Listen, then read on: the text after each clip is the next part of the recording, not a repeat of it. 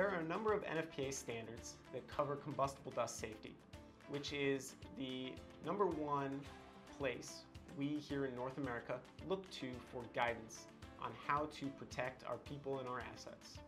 First and foremost is the NFPA 652 standard.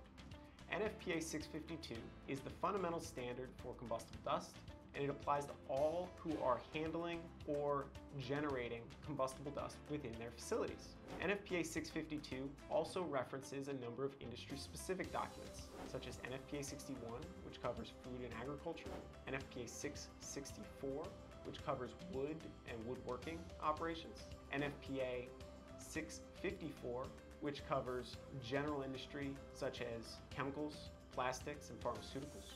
Additionally, there are a number of NFPA documents that are what we call how-to standards.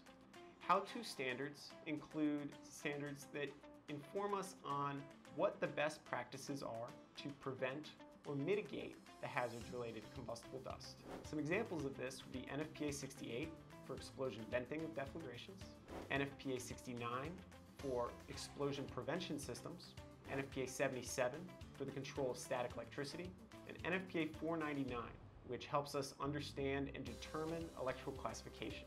In any case, these standards are enforced by a number of authorities having jurisdiction, AHJs. These might include OSHA or other regulatory agencies.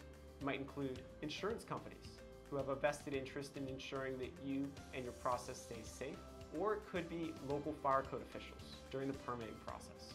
As you go through the NFPA standards, we want to make sure that we are clearly and efficiently identifying which standards are applicable and how they apply. An expert from DustCon Solutions can help you navigate these ever-changing and complex set of regulations.